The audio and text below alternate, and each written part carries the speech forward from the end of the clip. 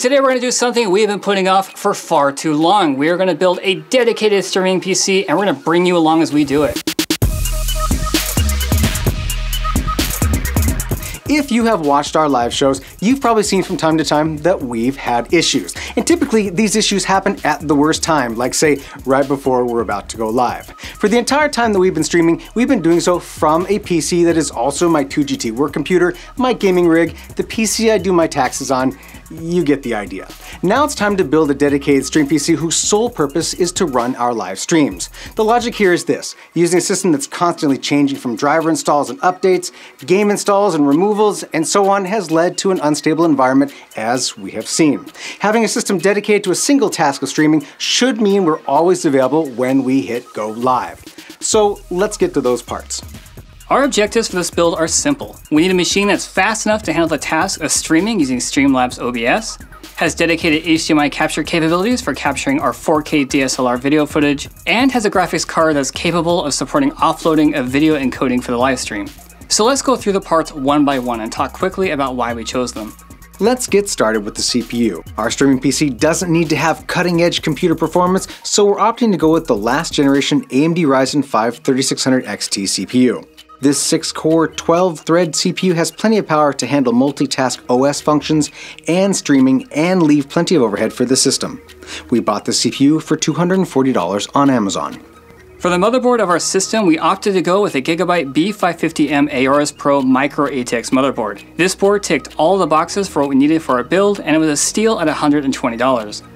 With its dual M.2 NVMe slots, PCIe 4.0, and more, this board provides everything we need in a compact size and has storage room to grow. Speaking of storage, for this build we chose the ADATA Swordfish 250GB NVMe. 250 gigabytes might not seem like a lot of storage space for a system these days, and if the PC was to be tasked with anything other than streaming, you'd be right. But because essentially we need space only for the OS install and supporting streaming software, it's a perfect match, and the drive only cost $38. For RAM, we went with 16 gigabytes of G.Skill Trident Z RGB RAM. Our two 8 gigs of 3200 MHz DDR4 memory is plenty of RAM for this system. It's also very pretty looking RAM, and adds a little RGB bling to the inside of this case. This bulletproof, reliable RAM costs a respectable $83. An important component to our streaming PC is the GPU, and specifically one that supported offloading video encoding from the CPU to the GPU where it's more efficient and less processor intensive. Streamlabs OBS supports NVIDIA's NVENC video encoding offloading, so of course, that means we chose an NVIDIA GPU. We were lucky enough to get our hands on an EVGA GeForce RTX 2060 GPU for this build for a grand total of $330. We bought this card before the release of the RTX 3000 series GPUs and the following GPU shortage in the market. Powering all this gear will be a Cooler Master MWE 550-watt PSU. We chose this 80+ Gold certified PSU for two reasons. First, it's fully modular, so cable mess is minimal, and we can keep the build tidy. And second, it was a good deal at $90. This is our first time using a power supply made by Cooler Master, but we felt comfortable choosing this PSU because it has a 5-year warranty. On to the case.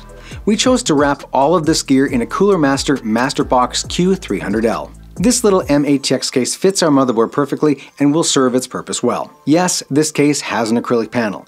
Yes, this case is cheap at $45, but the case isn't supposed to be a showpiece. Its sole job is to be a simple, affordable, and solid container for our streaming gear.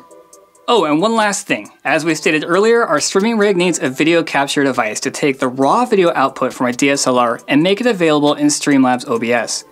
There are a few different video capture devices on the market today. Some are USB connected, and others, like the Elgato 4K60 Pro Mark II, are PCI Express add-in cards. We chose the Elgato 4K60 Pro for two reasons.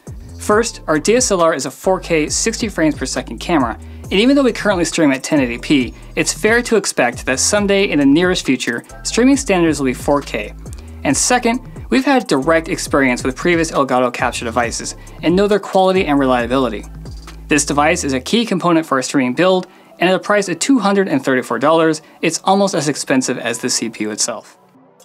Alright, parts list out of the way, let's get to building. Throwing together the system was easy, and after installing Windows 10, our little stream PC was complete. In the future, we'll be replacing the included AMD Wraith cooler for something a bit quieter, just to make the system as silent as possible. After installing Streamlabs, OBS, and importing our configuration and settings, our little stream PC is ready to go. If we had any criticism of the parts we chose, we'd say we're 50-50 on the case. While everything came together fine, we did run into some quality issues with some of the board mounting standoffs and screws in the case. All total, our dedicated stream PC cost us $1,180. And that, ladies and gentlemen, is going to do it for our video today. John and I generally hope you enjoyed watching as much as we enjoyed making, and we'd love to know what you think of the video, the parts we chose. Get down those comments and let us know. If this is the first time you've seen us, please consider subscribing because it really helps us out and keeps us making these videos. We got a website right here. We put all the results from all of our testing of our other videos. No testing this video, but you get the point. We have a Discord right here. It's free to everybody. Join, hang out with us, talk to us about technology. It's a good time. And last, if you're a Twitter or Instagram user, follow us here at the channel. Thank you for watching, and we will see you again soon.